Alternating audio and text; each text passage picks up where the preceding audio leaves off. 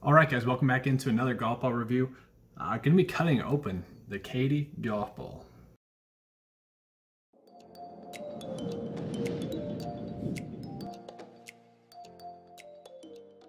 All right, so obviously the cover test, it did pretty well.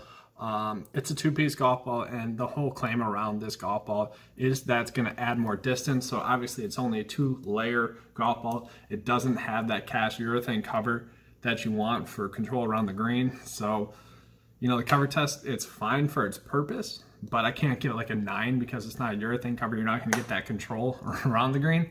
So I think a 7 for, you know, just the consistency of the cover. It, you know, it doesn't really, it was pretty durable, so I like that. So the claim where the 18% less drag increases the distance, I think that was actually a true statement by them.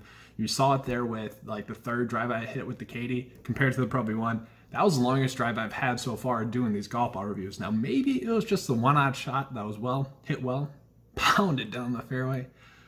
But, you know, I think there's something to say there where the claim is right. Now I will say that this golf ball was pretty inconsistent off the tee.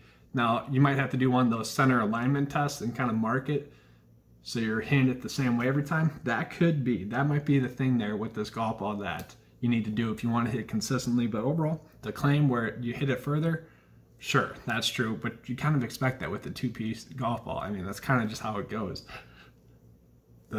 These tour quality golf balls are pretty much adding more control off of the irons and around the green with the cast urethane cover with the other components that are inside the golf ball. So we'll take inside the golf ball. We'll break down, you know, the wedge test. So the wedge test, sure, it's not going to have control when it hits the green, but you know, overall it's pretty consistent off the wedge, off the iron as well. You know, off the iron it was kind of a fine golf ball. Obviously it doesn't have that same control that you'd want when it hits the green. Same thing with the wedge test. You know, it had a little bit more roll. Kind of didn't really like the sound off of it. Same thing with the putter test. You know, it was fine though. Definitely wasn't as good as the KAEDE Pro V1. So there's the inside of the golf ball. It has the two like random funfetti mixes in there. I don't know, it's kind of weird. You can see it's pretty thick for a layer, and you know, you can't really chip it off, so it does really echo kind of what I thought, that it'd be a thick layer, really durable inside. And yeah, it's kind of weird because the paint over the top almost acts as like another kind of layer to it. We'll look at the other side of it. Just kind of a normal inside of a golf ball. Kind of surprised it only has the two funfetti mixes in there.